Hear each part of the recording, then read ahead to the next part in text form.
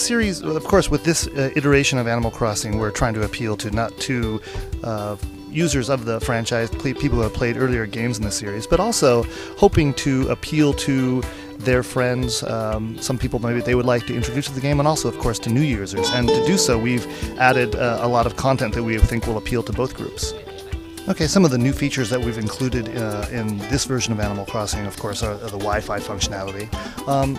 In addition to that, of course, there's the new city area, which is a separate area outside of the player's town, which they live within. The city area is some place that the characters or the users can go when they feel like sort of stepping out, so they can get dressed up to go out, and it's sort of a nice feeling of, like I said, just stepping out onto the town. They get on the bus and go into this new area, and while they're there, there are a variety of activities that they can take part in, and one of those is there's a theater where you can go and you can meet characters that you don't actually meet within your town. And within the theater, there's a character that teaches your player new emotions that they can use throughout the game and sort of liven up their interactions with other characters and other human players as well.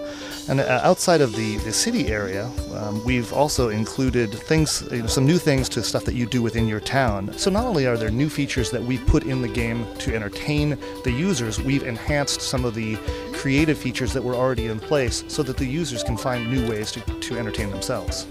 In regards to controls, yes, you're correct. There is the Wii plus Nunchuck set, and there's also the Wii Remote Standalone. Now with the Wii and Nunchuck combination, you'll use the Nunchuck to do most of your actions in the field, moving around, interacting with other characters, picking up things, any of the actions you do on the actual gameplay field.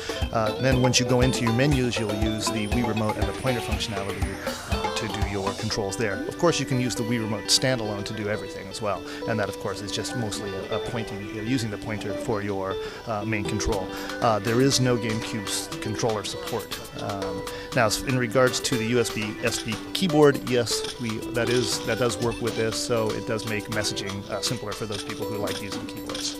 So, addressing the connectivity between the DS and the Wii, if you have Animal Crossing on your DS, what you'll be able to do this time, if we're assuming that a lot of players have spent some time with that game and created a player character that they enjoy, maybe it's the name or the character model itself, well, you can now upload that character into your Wii version and use the same character that you used in the DS game in your Wii game. Another thing that we can do is use the DS as a means to help people who maybe don't have Wi-Fi at home.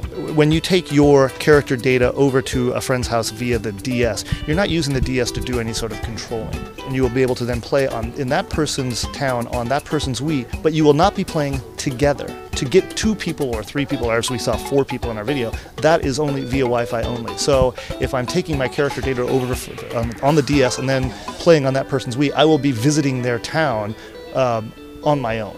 Wii Connect 24, of course, this is something that operates with the Wii, is always on, always connected. That's the way that and so that the hardware then will automatically send and receive data. That's how that service works. And so the way that we've implemented that within Animal Crossing City Folk is the city area of the game. That is a place that you should consider a common ground for people who have become Wii friends. So people who have become Wii friends will go into the city area and interact with things there. For example, there's the auction house. So that data is then sent via Wii Connect 24 automatically back to your hardware.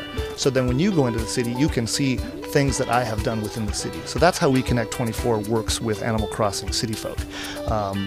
And it's all done automatically. While I can't announce a specific launch date, the game will be out this holiday season, so we hope that everyone looks forward to it, and we think we'll be delivering a great holiday present for you.